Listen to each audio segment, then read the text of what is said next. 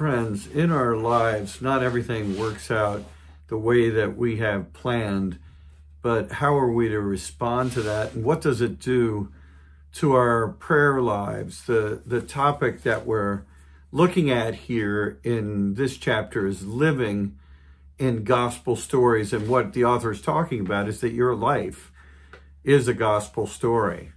Yeah, we have stories that are ongoing under the authority of Almighty God. And sometimes it just seems like everything's falling apart.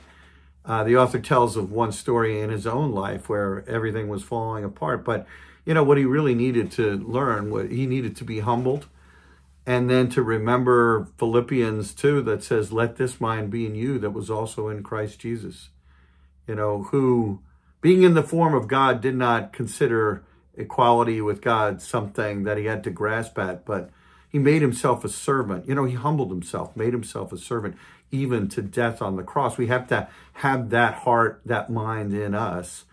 And we need to join then with others in the fellowship of sharing in the sufferings of Jesus Christ. And this is happening throughout the world. So we need to somehow enjoy God's story as it works out in our lives, and then do what was said earlier in Philippians, rejoice in the Lord always.